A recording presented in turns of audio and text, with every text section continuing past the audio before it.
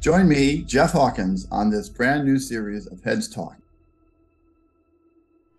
There isn't a more important question than how do our brains work, because everything else is based on it. That is probably the last frontier. In my dreams, quite quickly, the brain create a backstory to fill in certain gaps. The long-term goal is human augmentation. You have a right to privacy of your own thoughts. What's important about humanity is our knowledge.